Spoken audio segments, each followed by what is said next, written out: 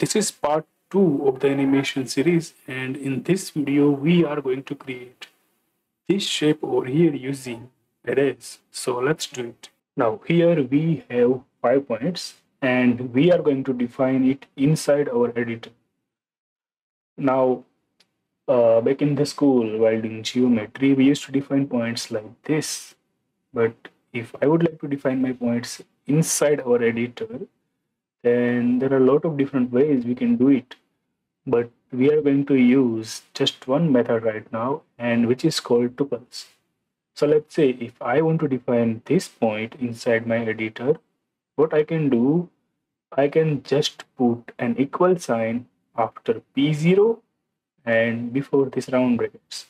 So I can just put my equal sign just right here. Let's do it inside our editor.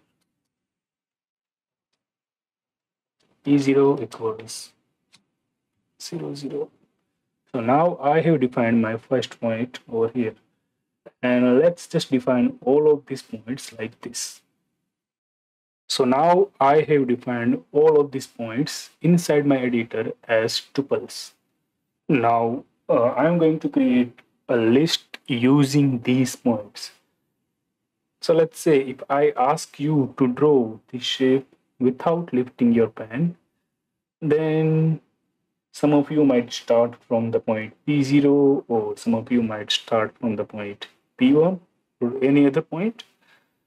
And every time you pick a point, you have multiple options to pick the next point. Let's say if you pick the point P0, then the next point you could pick could be either P1, P2, P3, or P4. So what I'm saying that here you have multiple options and there will be a lot of different kind of variations how you can draw this shape. So let's say if I want to draw this shape, then I have to decide the path I'm going to pick. So this path, we are going to create a list of this path here inside our editor. Let's see how we can do it. So I can say path equals, and I will use square brackets. Now, imagine you have a pen in your hand and you are going to draw this shape. So let's say if I pick the first point is P1, then what I would do, I would just write P1 over here and I would put a comma. Now let's say I pick the next point as P2, then I will write P2 and then P3, again P4, and then back to the P1. Okay. Now from P1, I can go to P3. Okay. Now in order to move to the next point, I can either pick P2 or I can pick P4. But here you'll see we have to overlap the lines. So let's do it for now. Let's pick P4 and then I will pick P2. Okay, so that's it. Now we have created a path over here. Now we have to separate the x and y coordinates from this path because our plot function, it needs to take the x and y coordinates separately. Now, in order to separate the x and y coordinates, we can use the method called unzip. So let's see how we can do it. First of all, here you see these all points, it has x and y coordinates. So what we are going to do, we are going to create two different lists. One list is for x coordinates, which will store all of these values. And we will create another list for y coordinates, and which will store all of these values. Okay, so let's see how we can do it. First, we are going to define two variables, x for storing x coordinates and y for storing all y coordinates, equals zip and path. Okay, now the thing is, it will zip the path. Now, don't worry about what is zip right now.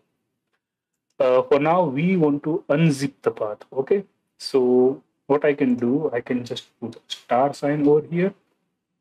And by doing so, I can now separate all of these x coordinates and store all of this value in my x variable and store all of these y values in my y variable. So now I can use this x and y inside my plot function to create this shape. Let's see.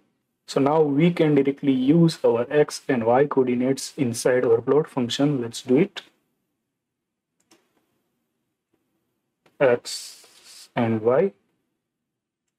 Now last time we used one additional argument, marker equals point.